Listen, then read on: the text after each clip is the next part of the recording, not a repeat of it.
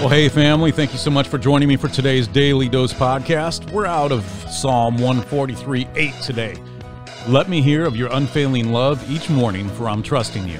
Show me where to walk, for I give myself to you. I've been blessed over the years to minister to thousands of youth, young adults, middle-aged, and elderly people. It doesn't matter which generation they're from, they can and have been a blessing on my life. I've also learned that from one generation to the next, there are a ton of similarities when it comes to shaky faith. The number one thing is that many complain that they don't, quote, feel God. They haven't noticed Him speaking to them or even doing anything in their lives.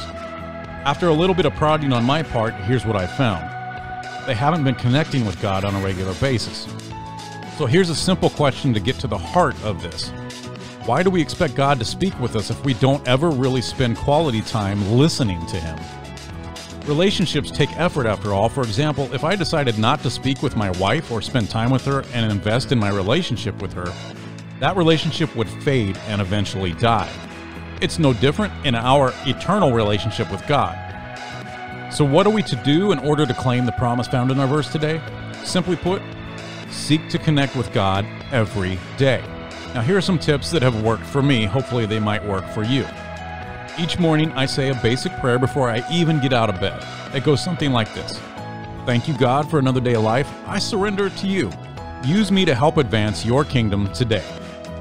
It has become a routine, though I pray it will always have meaning. When my alarm goes off, I hit the switch and say a prayer. I found that starting my day with something so simple has vastly improved my outlook on life and led to countless opportunities to minister on behalf of God. I also dig into the scriptures each morning, hence the daily dose. God's promises, God's love letters are contained in the words of the Bible. How can we claim them if we don't know them? How do we know of God's love if we don't read about how He shows it to us? In other words, to experience God's love each morning, you have to connect with Him each morning. Carve out some time, begin a routine, and be jealous of your time with Him. Don't let anything distract from it.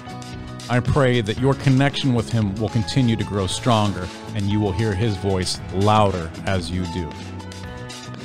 Thank you once again for joining me for the Daily Dose. If you haven't already, become a subscriber by hitting that subscribe button in whatever podcast app you're listening to me on right now. And also do me a favor, share this podcast on your social media. I would love to have your friends along for the journey. May you have an absolutely blessed day, family.